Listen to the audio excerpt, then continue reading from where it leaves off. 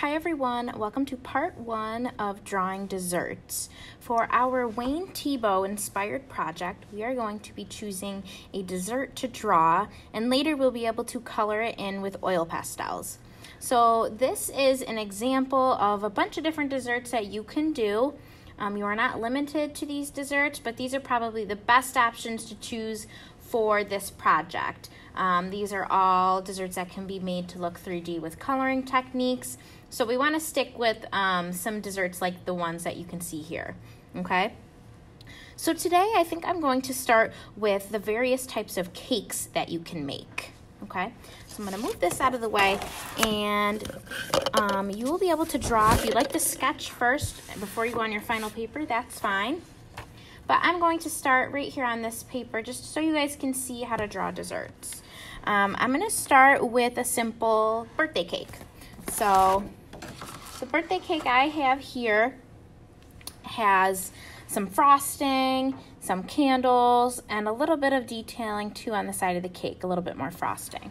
So to start with a regular round whole cake, I'm going to draw like an oval kind of shape.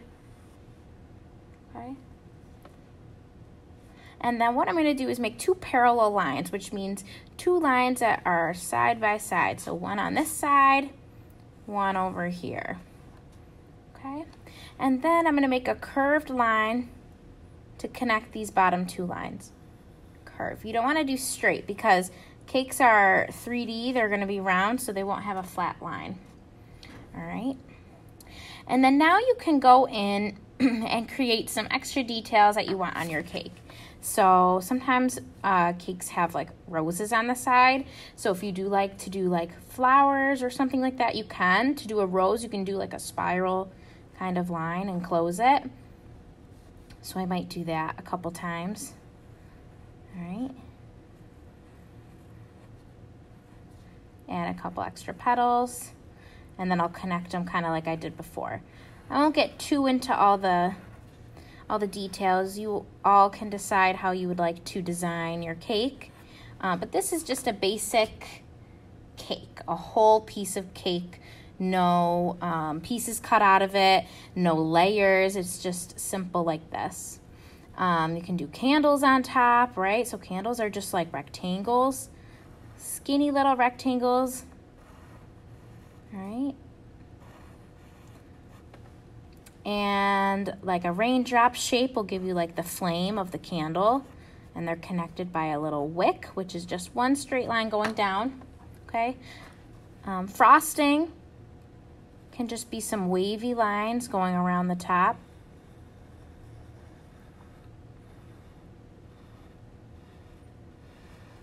And you can double that up so it looks a little bit thicker, going around the top. And then go in and erase. So at any time in this video, if you feel like you need to, you can pause and follow along.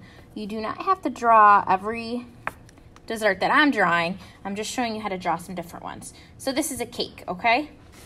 The next one is the cake with a piece missing.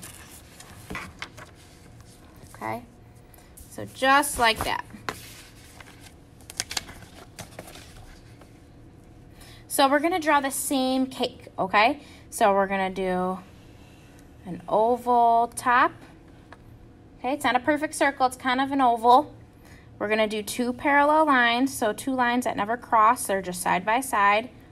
And then we're going to close that up with like, looks like a smile line, like you're making a smile, but it's just a curved bottom line. Okay. So now to get the effect that makes it look like it has a piece cut out of it, like this one does, you're going to find the halfway point of the top circle. So I would say maybe about right here. And usually when we cut cakes, we like to make them like a line down the middle and across the other part and then into pieces. So we're going to put our dot here, and we're going to make a triangle without the bottom line. So 2 lines going out like a triangle. All right. Now you're going to take these lines and go straight down.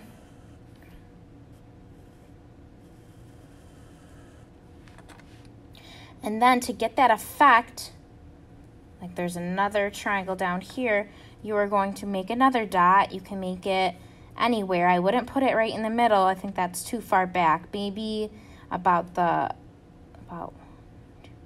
like right here. All right, and then you're going to do the same thing. Draw 2 lines like a triangle. All right, and then I'm just going to erase these lines. They're dots because they're too dark.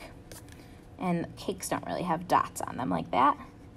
All right, and then now I'm going to make a line that goes straight down, and I will erase my little guided lines that I don't need anymore. All right, so that's how you make a cake that looks like it has a piece cutting out of it. All right, now you can go in and you can make details inside the cake. So sometimes cakes have layers or filling. So that gives that effect. And you can decorate it like how I did frosting, things like that. We're not adding color yet, so do not add color. Okay, so that's just one example of how to make a cake with the piece missing. And now if you want to make the actual piece that you cut out, if you want to choose to just do a slice of cake, we can do it just like this. So how I start is I make a triangle, a sideways triangle. Okay, so there's my side. And then I'm going to make a line going out from the bottom and a line going out from the top. And then I'll just connect it. Okay, so it gives you that effect of the piece that you cut out, but it's just laying on its side. And then again, same thing. You can decorate it and color it later how you would like to. I like to put these lines in it because it looks like different layers or different fillings. Like maybe this is like a red velvet cake with like a raspberry filling, something like that, just to give you an idea, okay? So this is the slice of cake. All right, so far we've done the birthday cake, cake with the piece missing, slice of cake, and the last one is the biggest one. It's the wedding cake. All right, a lot of people love the wedding cake. It's really fun to make, and you already know all the steps that you have to do in order to create this. So you're going to make basically 3 different sized whole pieces of cake. All right, so I'm going to do I like to start at the top. So I'm going to make my smallest one. I'm going to do the oval shape, 2 parallel lines, and then closing it off with another curved line. Now, to make this the top stack, I have to add another cake underneath it. So I'm going to make another oval shape so I can go right through this if I want. All right, 2 parallel lines, and close it off. I can leave it at 2 tiers if I want. Tiers means layers. So I've got 1 cake layer here, 1 cake here. Okay, that's 2-tiered. To make a 3-tier cake, or we call that like a wedding cake, you'll now make another oval shape, 2 parallel lines, and close it up with the rounded line down here. Okay, now you'll go in and you can erase anything you don't need. So I don't need to draw through my cake, so I can erase that. I might add some details, so like ribbon, sometimes you see on wedding cakes, so I might add a thick ribbon at the bottom.